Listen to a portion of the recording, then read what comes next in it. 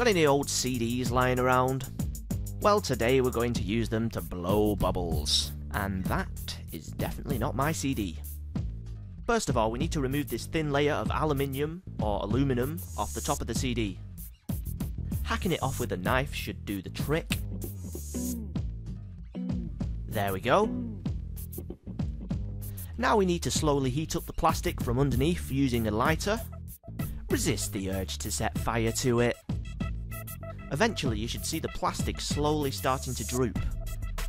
Now let's see what happens when we blow at the CD. Whoa. That's a long bubble. So that's it. CD bubbles. Have fun. It also looks a lot like a condom.